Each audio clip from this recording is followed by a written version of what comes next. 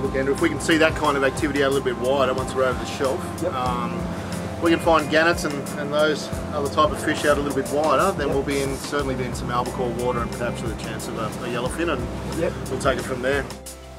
One of the benefits of bobbing vertically, especially in a river like this where there's so much timber, is the fact that we rarely get snagged. We're letting our bait get right down in amongst all those roots.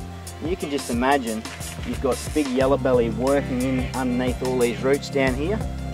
It's always interesting to come to a new area that you've never fished before. So I'm coming in blind.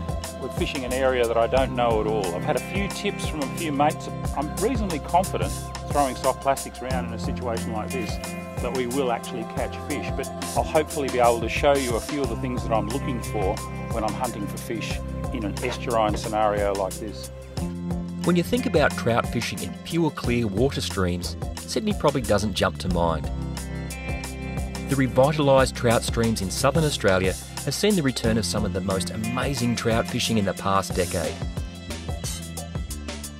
The calm waters of Hervey Bay should be on every angler's bucket list. There are a few other places in the world where you can try this. Sight fishing for black marlin from a trailer boat in shallow water.